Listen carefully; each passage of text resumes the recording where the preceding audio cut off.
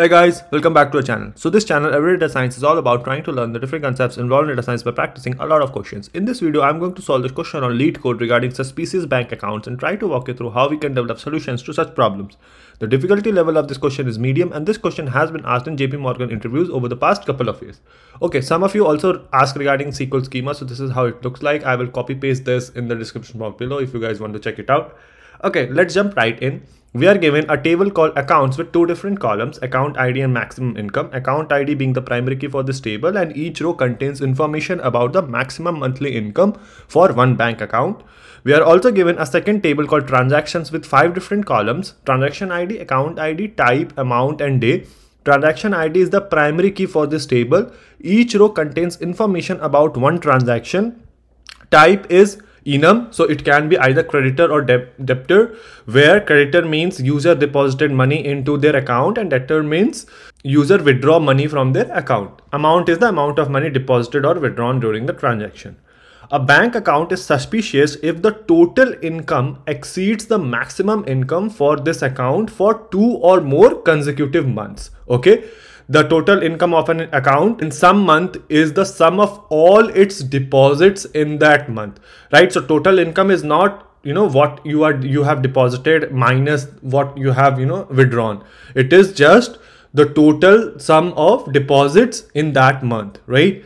We are asked to write a SQL query to report the IDs of all suspicious bank accounts. The result should be ordered by transaction ID in ascending order. However, this is a wrong statement in this question. Actually, it should be ordered by account ID in ascending order, right? We will see this, right? Okay, let's go to this example. So here you have two different accounts, right? Account ID 3 and 4, and this is their maximum income they can have in a particular month, right? Let me drag it here. So now let's see. Okay, so the income in any given month is the sum of the creditor types, right? So for account ID 3, right?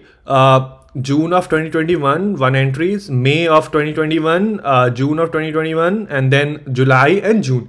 However, if we look at the creditor part, right? So creditor types. So this is a creditor, this is a debtor, and which is in May of 20. So we will ignore this, right?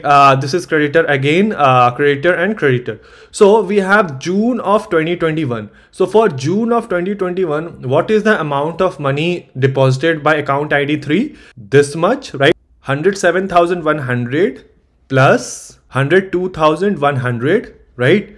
Plus 90,900. So obviously this is going to be more than 21,000, right?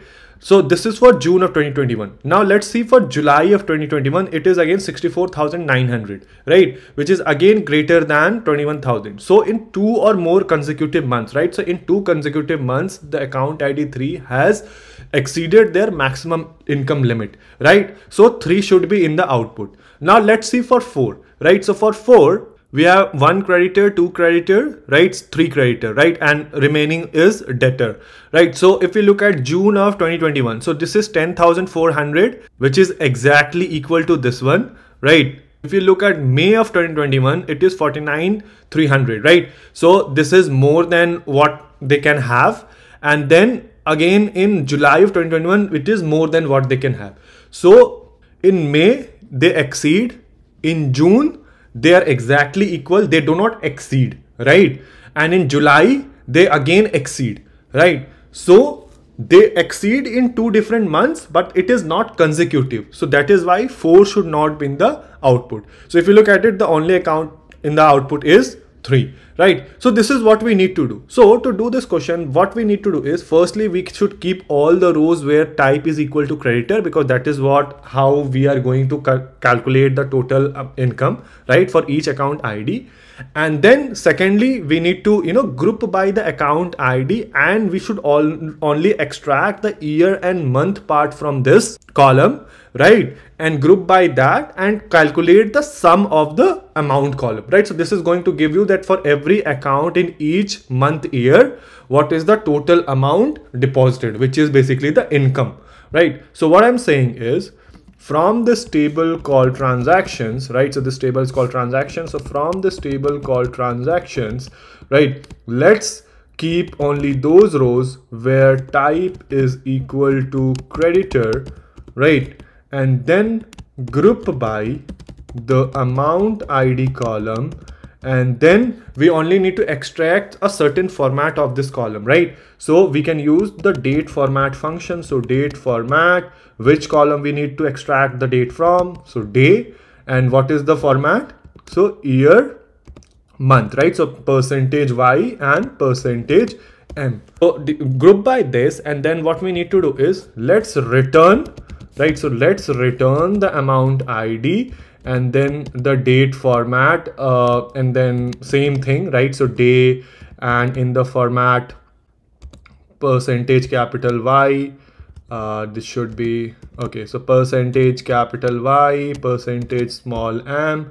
Let me alias this as year month, right? Year month, and then we need to calculate the sum of the amount, right? Which is basically going to be as income, right? For that particular month. Let me run this. Let's see what we are getting. Okay, so if you look at it, right, so we have for different account IDs and year month, what is the total income? So if you look at it, right, so June of 2021, this is the income, and July of 2021, this is the income, right? Similarly for account ID 4, so May, this is the income, June and July.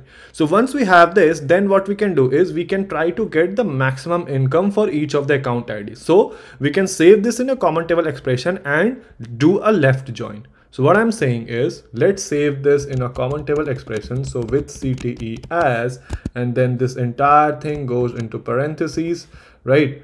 Once we have this, then what I'm saying is, from this common table expression, right? From this common table expression aliased as C, let me left join the accounts table, right? So let me left join the accounts table aliased as A on C dot account ID is equal to A dot account ID, right?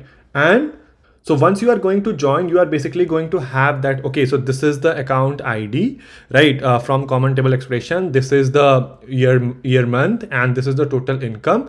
And then you are also going to have the maximum income. But we are only concerned with those rows where your income is more than the maximum income, right? So we can, after performing the join, we can write, okay, and keep only those rows where C dot income is greater than A dot max income, right?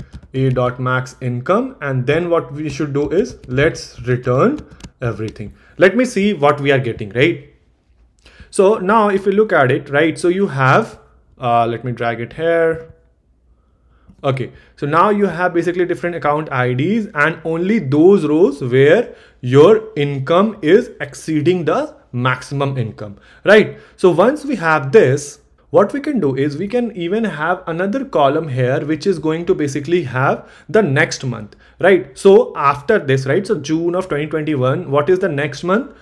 July of 2021, right? So we can make sure that, okay, we right now have made sure that we are only dealing with those rows where your income of that particular month is greater than the maximum income allowed.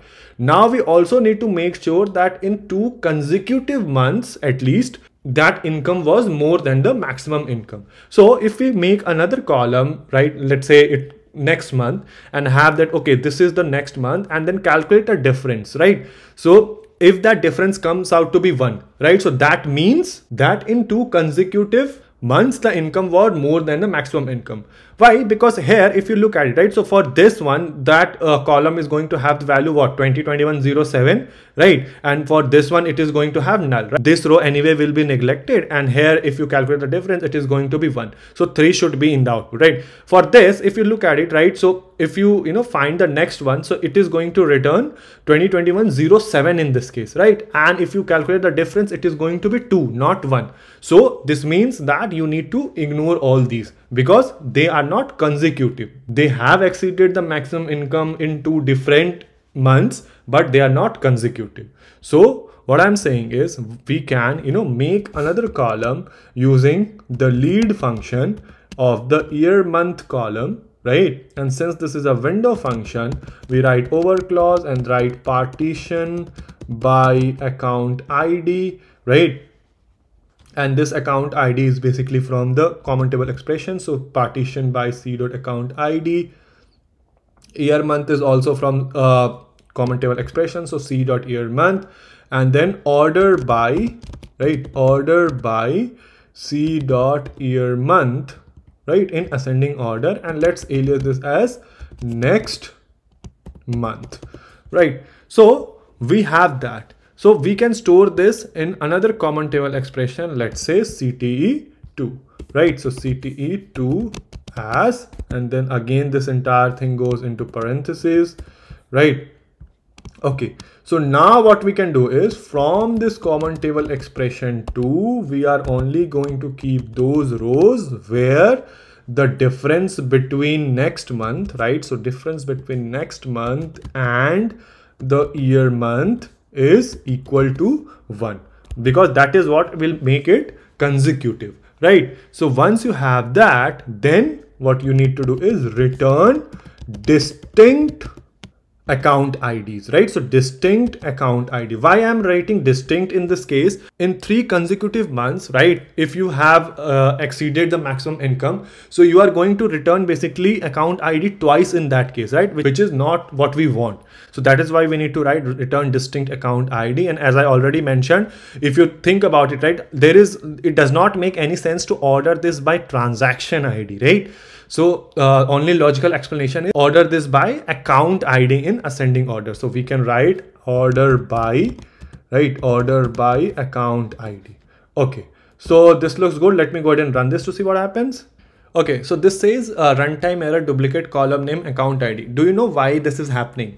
So actually here, if you look at it, right, so we kept all the columns, right? Select star, which is basically you are keeping account ID column from common table expression, because common table expression has account ID. And then if you look at accounts table, it also has account ID, right? And when we are doing select star, so it is keeping the same column, both these tables with same name, right? So that is why it is throwing you an error. So to, make sure that it does not do that, so let's, only keep C dot star. So basically keep all the 3 columns from this common table expression, and from accounts table you don't need even the account ID, you just need the maximum income, or right? So what we can do is C dot star and then a comma A dot max income, right? Now if I run this, let's see what happens. Okay, so now this is accepted. Our output is same as expected output. Let me go ahead and submit it to see if it passes all the test cases. So yeah, this passes all the test cases, and this is how we do it. Again, not a very difficult question. All we had to do was, firstly find out, the total income for each of the account IDs and each year month, right? And once we had that, then what we did was we made sure that, okay, which of these months the income exceeded the maximum income. And we also made sure that whether those values exceeded the maximum income in 2 or more consecutive months or not. So once we had that, we just return the distinct account ID. So this is how we do it. Let me know if there is a better way or a more efficient way you can think of to solve this question. Let the solution be in the comment section below. And until then, I will see you guys in the next video.